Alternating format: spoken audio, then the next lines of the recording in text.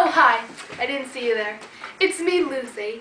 And I'm so excited. This is my first alone video on eTweens. I am so excited. She isn't alone! Jane, I told you can stay if you promise not to talk.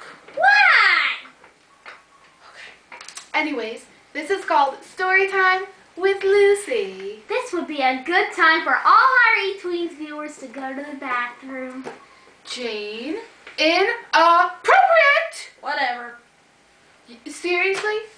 You are upsetting all of my fans and our viewers who have been waiting their whole lives just to see this one video, and you're just taking their little dreams and you're just crushing them and throwing them on the floor. Whatever. So don't talk, okay? Fine by me. Okay. Sorry about that. On to the story now. It's called Jack and the Beanstalk. Boring. Jane, I'm about to put duct tape on you, okay? So be quiet. Once upon a time, there was an old woman who lived in a Thumbletown cottage with her only son, Jack. Because she couldn't afford him thanks to the economy going down. Jane, stop. They grew poorer and poorer until one day all they had left was their cow. Why couldn't they eat the cow? Who said anything about eating? Jane, you are way I ahead. heard the story 50 times. You are ahead. Our viewers may have never heard this story in their lives. So, just let them enjoy it, okay? Jack, said Mother, you must take the cow to the market and sell her, or we shall starve. Like I said, they should have eaten it. Mother is still talking. Do not interrupt Mother. And mind you get a good price for her. The next morning, Jack set off for the market on his bicycle. Wait a minute! What? This is in the Middle Ages. They had no bikes. Yeah, they did. I'm looking at a picture right here with a little boy on a bicycle. Who wrote this story? Geniuses. That's who. Anyways, the cow trotting along behind on a rope.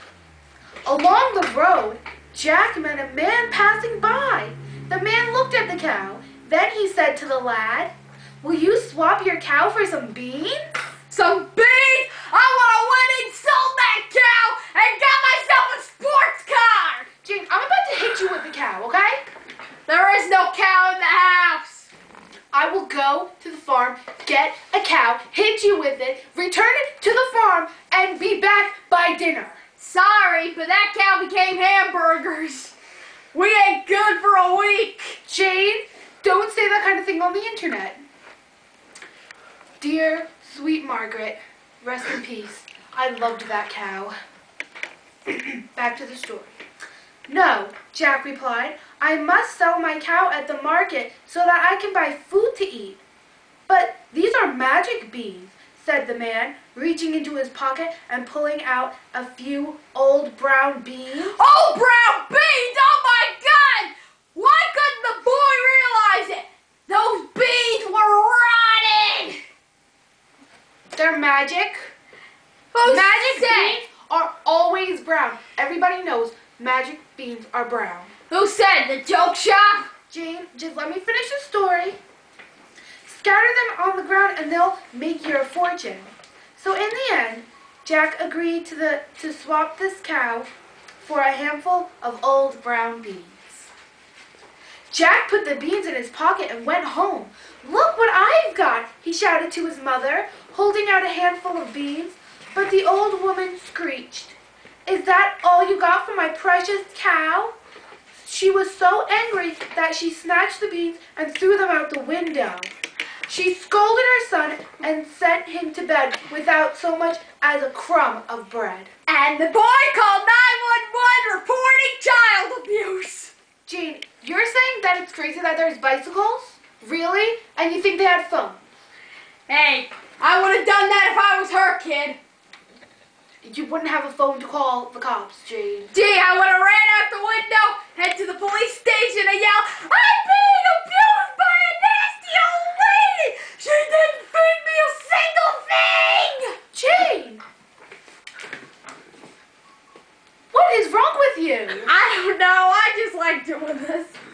I can tell. Next morning, Jack woke to find a gigantic beanstalk had grown outside his bedroom window during the night. Woohoo! He's winning the vegetable contest this year. That's right, he is. Yeah, you're right. He is gonna win. And you're gonna stop talking, okay? Yeah, he'll win. Second place. Next to the giant carrot. Carrots? You think they had carrots back then? Yeah. Thick. Yeah. A little girl named Julia. A little girl named Julia. A little girl named Julia had a giant carrot bigger than a beanstalk. Nah. And she won first place. He ran outside of the cottage to get a better look. The beanstalk was so huge that the top of it disappeared into the clouds. And it landed on him. It's a beanstalk. It doesn't land on anything. I'm going to climb up to the top and seek my fortune, Jack said to himself. Gee, what's gonna be up there? No oxygen. Bye-bye, Jack. How do you know he doesn't have an oxygen tank with him? Gee, it's back in the old days. Gee, you're the one who thinks they had phones, so just stop talking, okay? And he started climbing up the beanstalk. Come back, Jack, his mother called. But higher and higher up went Jack.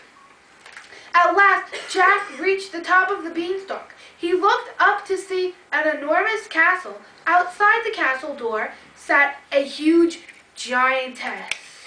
A giantess? Yeah. Oh, God, I wouldn't mess with her. She thinks you're a bug squash. Bye, Jack. One more outburst, and I will hit you with this book repeatedly until your brain just stops working, okay? And you lie dead on the floor, and I will have each all to myself. Yeah, and they'll be booing you at the end of the show. People love me, Jane. Anyways. Boo! Jane? And that's the end of the show.